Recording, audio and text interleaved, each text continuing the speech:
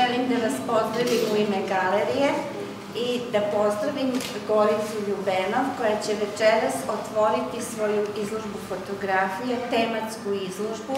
Ovo je njena prva samostalna izložba, u stvari je rezultat jednog dugogodišnjeg rada i doktorskog rada, koji će vam ona kasnije prezentovati, a ja ću samo par napomena o njoj kao autoru, da je rođena u Peći, da je diplomirala na Građevinskom fakultetu u Prištini, da je magistrirala na Fakultetu primenjenih umetnosti u Beogradu, a doktorirala 2015. godine na Arhitektonskom fakultetu.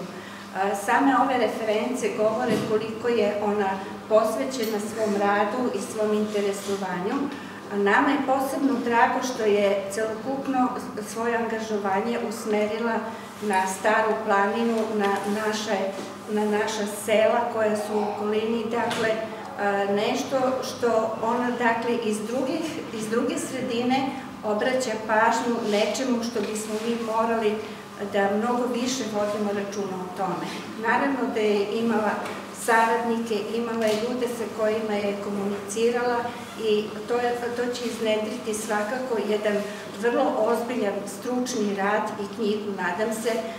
Naša topla preporuka da to u narednom periodu bude sledeći zadatak, ali da ja vama ne bih puno o tome pričala, ali će samo reći o tome šta je nju u stvari impresioniralo u ovom našem kraju, a tu je i njen saradnik Radmila Vlatković, koji je jednako sa njom obilazio sela, obilazio ove lepote, a to je taj umetničko-zanatski izraz koji mi možda i ne obraćamo pažnju u nekom svakodnevnom životu, ali je jako bitan jer to nije današnja arhitektura, to je dakle nešto što nas okružuje, a na čemu smo zaboravili.